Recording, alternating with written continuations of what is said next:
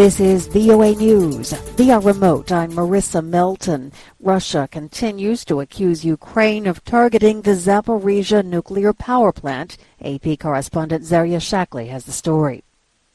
Russian Defense Ministry spokesman Igor Konashenkov says the plant was shelled 3 times over the past day. Konashenkov added that 17 ordnance were fired at the plant in total, with 4 hitting a block where 168 packages of American Westinghouse nuclear fuel are stored. Konashenkov said a US-made M777 howitzer was destroyed by Russian artillery return fire. I'm Zarya Shakli. Poland and the Czech Republic have signed an agreement to protect Slovak airspace as Slovakia gives up its old Soviet-made MiG-29 jets. The protection is meant to last until Slovakia receives new F-16s from the United States in 2024. Slovakia has a fleet of 11 MiG-29 jets. It has said it may consider donating them to Ukraine. Since the start of the Russian invasion of Ukraine February 24th, Ukraine has urged Western allies to provide it with warplanes to challenge Russia's air superiority. The Burkina Faso army said Saturday that unidentified gunmen killed 6 people and wounded 2 others in an attack on a convoy from a gold mine in the eastern part of the country.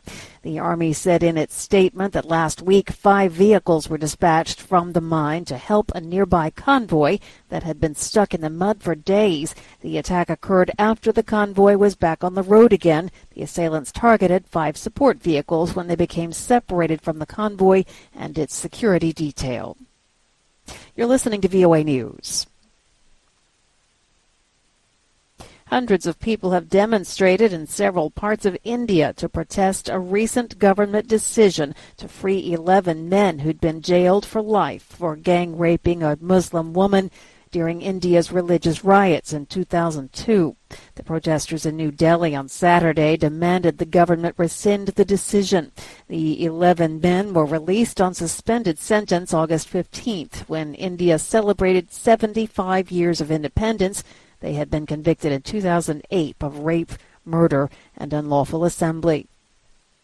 Intense fighting erupted in the Libyan capital overnight and lasted until Saturday morning, with rival factions exchanging heavy gunfire and the sounds of several loud blasts ricocheting around the city. Witnesses said the clashes took place in Tripoli's city center amid a political standoff over control of Libya's government. Pictures and video shared online showed military vehicles speeding through the streets of the city center.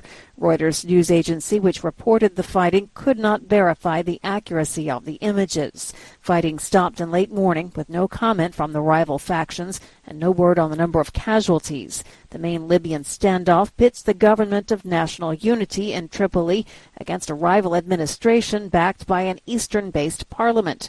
The United Nations mission in the country warned this week against any attempt to resolve the dispute through violence.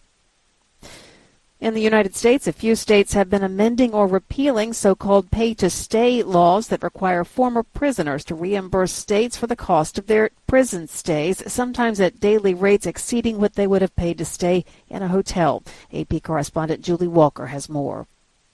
Connecticut became the latest state to tweak its law this summer. Even with the changes, some former prisoners remain deep in debt. A woman there who was billed nearly $84,000 for her 2.5-year prison stay has filed a federal lawsuit, saying even after reforms, the state's law, which charges $249 a day, is unconstitutional. The University of Southern California's Brittany Friedman is leading a study of pay to stay. It is creating extended punishment. So it's linking people to the justice system longer simply because they cannot pay. I'm Julie Walker. Authorities say 3 Dutch soldiers were shot and wounded early Saturday in downtown Indianapolis in the U.S. state of Indiana, following what police believe was a disturbance outside the hotel where they were staying. The shooting occurred around 3 in the morning in Indianapolis's entertainment district. Police found 3 men with gunshot wounds. They were taken to hospitals. Marissa Melton, VOA News.